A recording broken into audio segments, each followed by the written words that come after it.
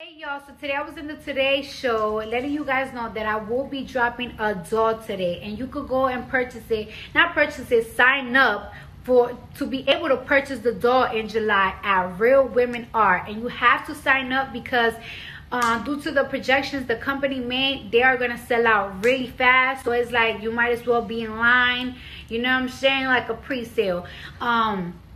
The doll is gonna look just like me, and some of them will come out. I'm gonna keep constantly dropping dolls that look like myself. However, I would love to do dolls of other artists, and on top of that, I'm gonna do something very fun on social media where I have women sending me pictures of themselves with different careers, and I pick who I like, and we're gonna make a doll out of you. It could be a woman soldier, you could, I don't know, drive an ambulance, be a doctor. Baby, you might be able to be a doll. The reason why I decided to do a doll is because I'm tired of buying my daughter $50